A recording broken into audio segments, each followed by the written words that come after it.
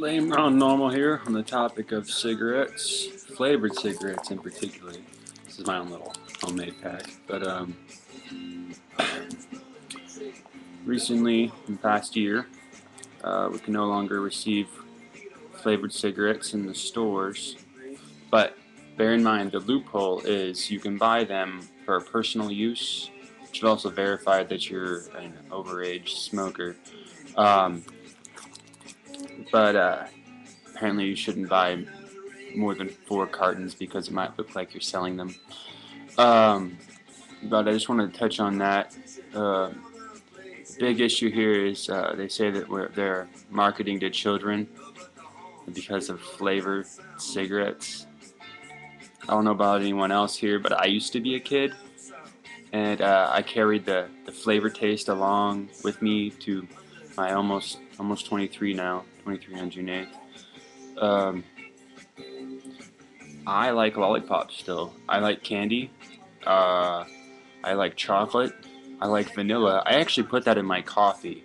I like vanilla coffee, like hazelnut, And sometimes I just like to stick vanilla inside tobacco and smoke it, you know. So, I really think they should double check that regulation. I think if they're worried about marketing towards children, maybe they should encourage I don't know, a babysitting program.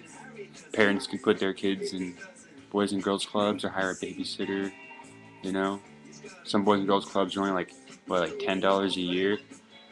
Um, yeah, and the other issue would be if I don't run out of time, I'll make another video. Uh, the other issue is that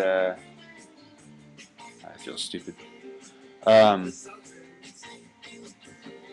wow, brain fart.